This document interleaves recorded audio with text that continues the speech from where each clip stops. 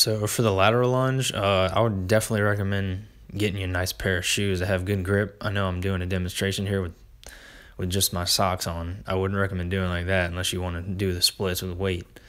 But you want to try to lower yourself as much as you can on both legs, and you can do this with dumbbells or you can do it with a barbell.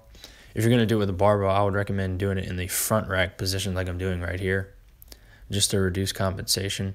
If you have it on your back, you can kind of cheat a little bit. And this is the lateral lunge. Definitely not a sexy exercise, but it's definitely important to do.